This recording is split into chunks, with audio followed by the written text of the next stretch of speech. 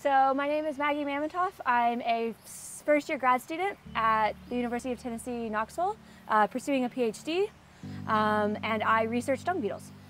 There are dwellers that live inside of a dung pat. They lay their eggs in the dung pat, and then they fly off to find another one. So they just come in, lay their eggs, and leave. Then there are tunnelers.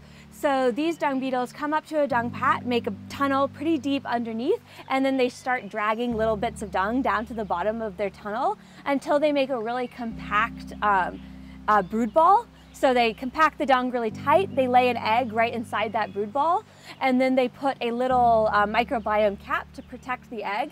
And then once they're done making a brood ball or two, they leave and then they go find another dung patty. And then there are rollers that come in, make a ball on the surface, so they shape it with their legs, they roll it off, and then they bury it. So there's three main categories of beetles. They all have different behaviors, but all of them use dung in their reproductive success. So while you don't normally notice dung beetles since they only come into dung, people don't see them around, they actually are one of the most important economic insects. They provide tons of ecosystem services every year. So one of the biggest services dung beetles provide is nutrient cycling. So by bringing the dung underneath the soil, they release all the nutrients from the dung a lot faster than if it slowly decomposes on the top of the soil. And so dung beetles are responsible for cycling nutrients. So they do a lot of really important ecosystem processes by removing the dung from the top of the soil and placing it underneath.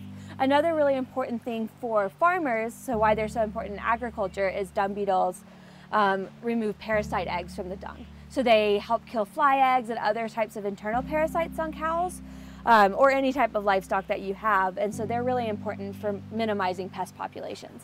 So if you have a complete collapse of your dung beetle population, you can have a lot of economic decline because your fields won't be as fertile because you'll lose some of the nutrients, and you'll have a big outbreak of flies.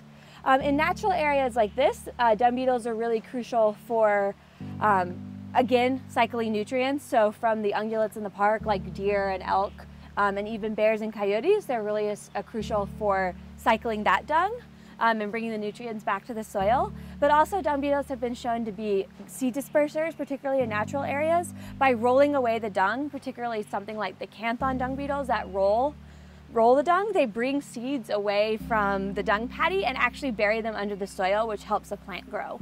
So instead of the seeds being stuck on top of the soil in the dung patty, they put them underneath the soil, which really helps speed up the germination process. For me to share with people that insects and things that we don't traditionally think of as intelligent actually have really cool behaviors and really interesting lifestyles, and that insects are some of the most diverse and most interesting things to study for behavior and have traditionally been excluded from behavior research. So that's been a fun one for me to show people, is actually dung beetles have super complex behaviors and you can see them out in the field, which is really fun.